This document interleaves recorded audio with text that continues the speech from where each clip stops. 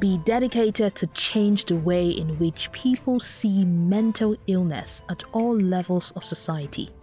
If not for yourself, advocate for those who are struggling in silence.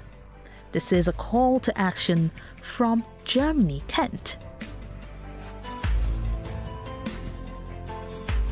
Welcome to Mental Health Fitness on Africa Business Radio. I am your host, Chukunonso Modi.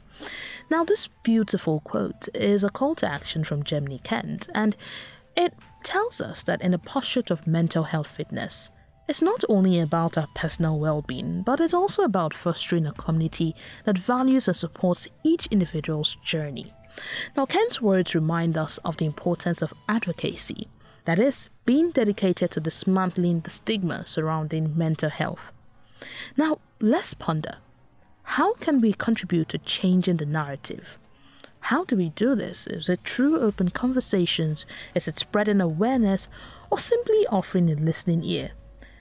And each of us have the power to make a difference. So, let's stand united in advocating for mental health. Listen to anyone who feels that they have an issue. Create a world where no one has to struggle in silence. I mean, if you do that for someone else, someone can also do it for you. Because by lifting others, we collectively lift the veil of stigma that shrouds mental health. Thank you for tuning in to Mental Health Fitness on Africa Business Radio. Remember, your dedication to advocacy can be a beacon of hope for someone silently struggling.